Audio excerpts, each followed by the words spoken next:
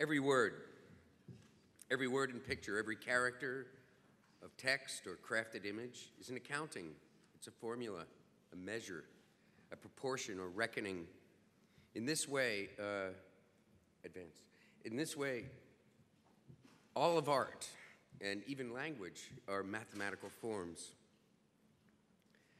The Pythagorean emphasis on number arose from their commitment to the idea that the whole world is number.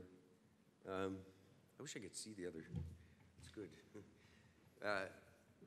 Yeah, the Pythagoreans thought that all the laws of geometry and mathematics were in fact the laws of nature. Next. Unfortunately, these ideas got them in trouble. Pythagoras murdered in a bean field, his students rounded up and burned alive in the school at Croton. Over the last few years, I've found that even biology is a mathematic. These are the calculations for the codes for the microvenus icon, the first genetic art. These are the supercodes that I use to code the Milky Way molecule.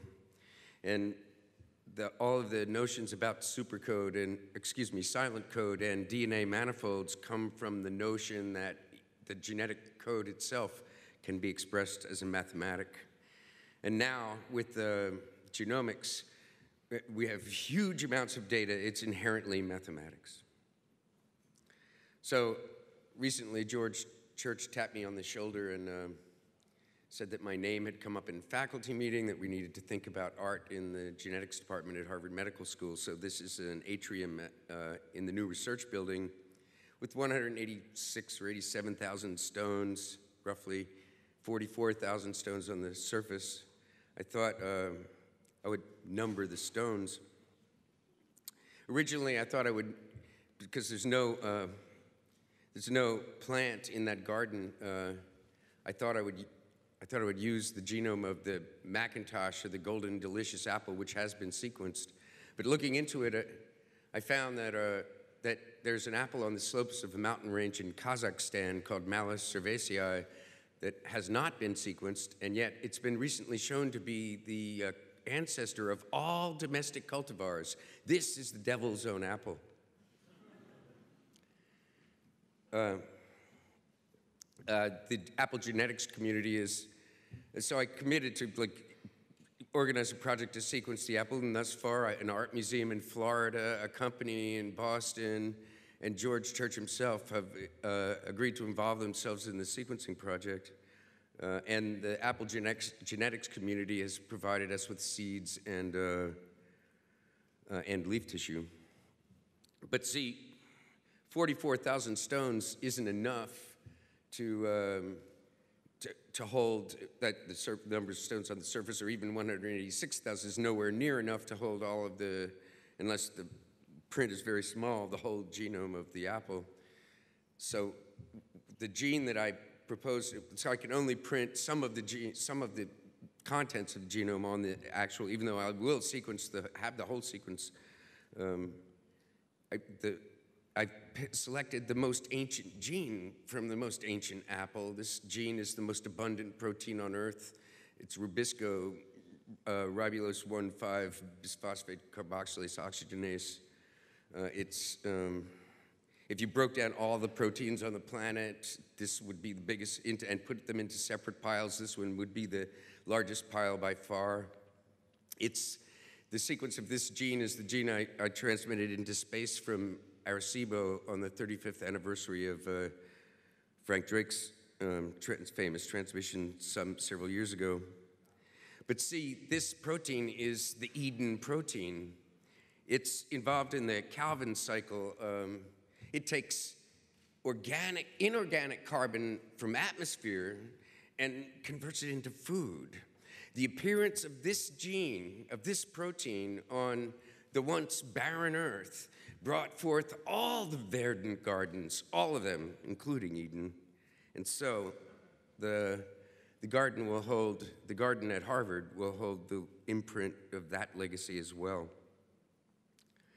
Yesterday I mentioned in the questions on stage at the pre-Electronica, that artists need to open a window on the world, and that because of that, we had to, in spite of the fragmentation of knowledge, we have to have a kind of general knowledge. MIT has the slogan of MIT is mens et manus, that means hand and mind, that manual skill must be combined with rigorous scholarship. See, art can't have any relevance or immediacy in our own culture unless it's constantly refreshed with increasingly sophisticated symbols and architectures. Art is not just a visual language, it's a language of ideas. And that means part of the time we have to not just spontaneously make art, we have to think, we have to order and contemplate. Artistic practice can be just as precise and rigorous as any other discipline. The origins of mathematics and art are shared, and their separation is quite tragic. This is the Tetractys. It was the metaphysical icon of the Pythagoreans. And there's a reason, a very subtle reason. Can anybody see the cube? Who says yes? That's good. There's 2 people see the 3 people. More! That's great. There is a cube. It's the number 10. Pythagoras gave us cube numbers and square numbers, but he also gave us triangular numbers and trapezoidal numbers. But there is a cube in the Tetractys. And the idea that 3 dimensions can be rendered in a 2-dimensional space is something that blew the Pythagoreans away. That's why it's mystical. Can anybody see the cube? It's good. This is the contour of the same cube. So this notion, from this, the Pythagoreans gave all the symbolism to the Tetractys that survives to this day on the dollar bill. It's a Masonic symbol. It's the number 10. The top is the Godhead. Next 2 are is duality. The next 3 are unity, and the bottom 4 are the 4 elements: earth, fire, air, and water. So, thousands of years later came this guy Roger Bacon. He decided that numbers are not only the laws of nature, but the laws of God. And he suggested that all art, he wrote a letter to the Pope saying that all artists need to study mathematics. So artists did, before the telescope, they used mathematical instruments to observe the heavens. And what they found sort of disagreed with God, got these guys in a lot of trouble. Yeah, they were burned at the stake, sometimes with their books. So, understanding exohexahedra. An exohexahedron is all of the space around an old idea. To understand exohexahedra, you have to have hexahedral awareness. You have to know about the box you're in. We see the cube, but if you use the same facility to see the cube in the previous slide, this slide, you will see something that can exist in 3 dimensions. These are concentric heptagons. Heptagons are important to radio heads. This is called a spider coil. It's a flat coil, but it has to have an odd number of sides. It does the same job as a cylindrical coil, but if you want to build one, usually you have to go to the web to download a template, because with a compass and a ruler, you can't make a heptagon.